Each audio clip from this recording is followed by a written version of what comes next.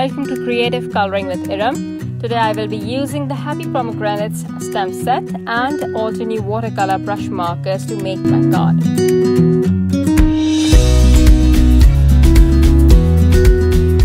First I'll stamp the images with clear embossing ink on watercolor cardstock.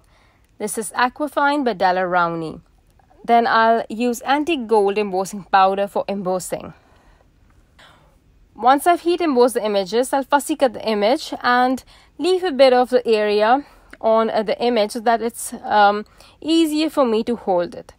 And it's not necessary to fussy cut this before watercoloring. You can die cut the image later on too. I just wanted to do this step beforehand. Now I'll apply water onto the area and then apply ruby red color from the watercolor brush marker directly. I'll keep this more concentrated on one side of the fruit where I want to show depth. I'll spread the color around and try my best to keep this one area a little lighter than the rest to show a bit of a highlight. I'll leave you with some music. I'll list the colors on the screen.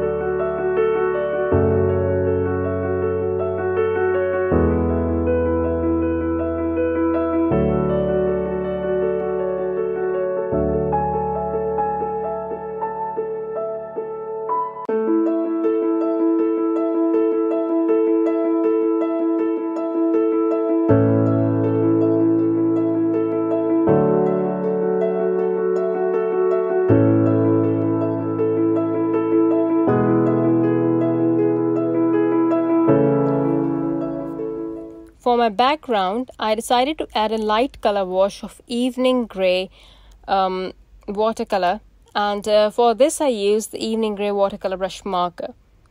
I also colored in the white spaces on the fussy cut images with the evening grey marker so that they would match the background. Once the background was dry, I added fine black paint splatters from the 36 pan watercolor set to balance the black sentiment tab.